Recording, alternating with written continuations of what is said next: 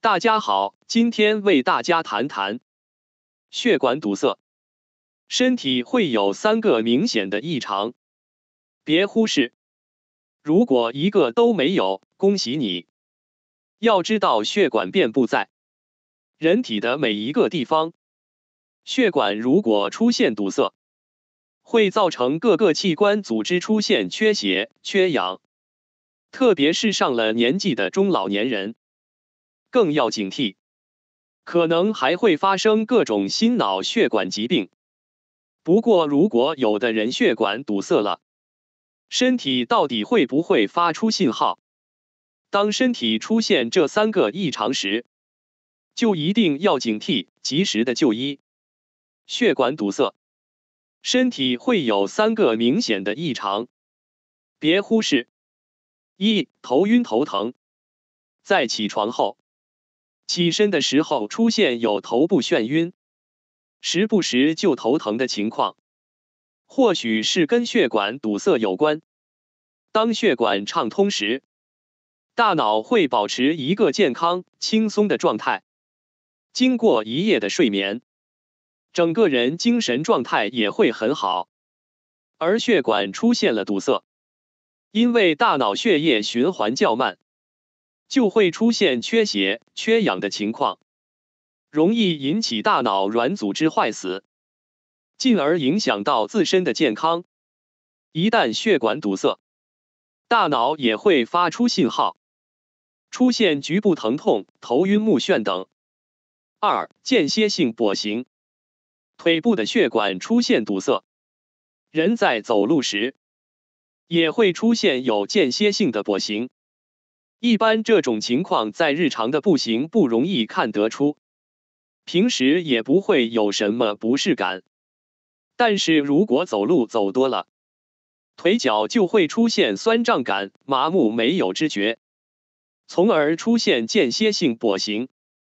但休息后这样的不适感也会自动消失，容易被人所忽视。3. 胸闷，在起床了之后，有莫名的胸闷，这也是血管堵塞后一个明显的标志。因为心脏供血不足，功能也会跟着下降，出现胸闷、乏力的情况。所以如果出现有胸闷的信号，一定不要忽略了，应该要立即就医检查，通过合理的反式进行疏通，避免出现严重的心脑血管问题，威胁健康。想要血管健康，应做到多动多补充，摆脱脑梗问题。第一，3个小动作坚持做。转手腕，平时有时间可以多活动手腕，促进气血运行，打通血管，舒缓经络。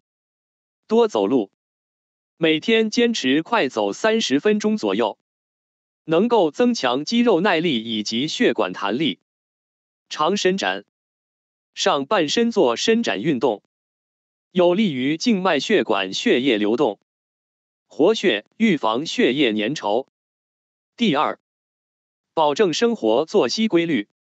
为了血管的健康，平时的工作、学习压力不要过大，要懂得劳逸结合，及时的休息，不然过度劳累会让自身的自我调节能力下降，血液循环变得缓慢，血管堵塞的风险也会上升。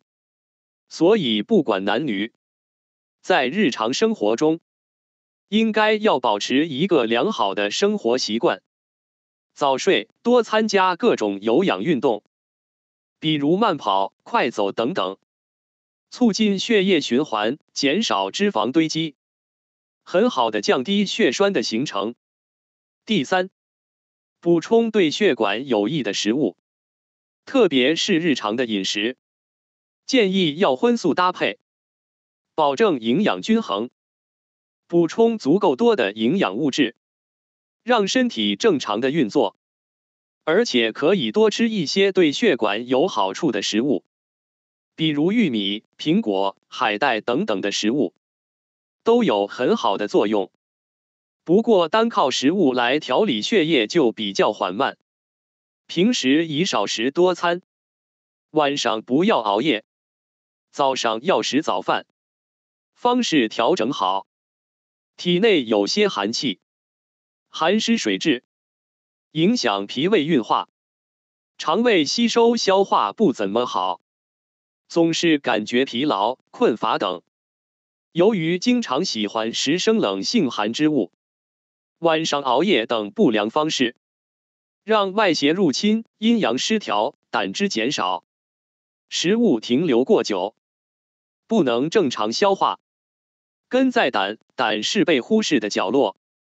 脂肪与胆固醇代谢主要依靠胆汁来完成，胆不好则导致胆固醇及脂肪代谢异常，就会容易出现胆固醇和血脂等指标异常，从而会导致血管壁钙化，血液中的脂肪浓度增加，导致血压异常等情况产生。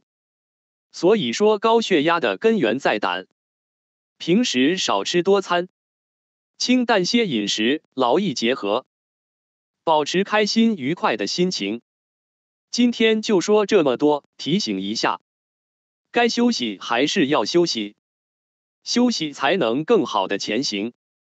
如果这个影片有帮助的话，要记下来或分享给你的亲人知道。感谢你的观看与支持，要留意我们频道更新，记得订阅我们频道和按右边的小叮当留意我们的更新。感谢大家，我们下个频道见。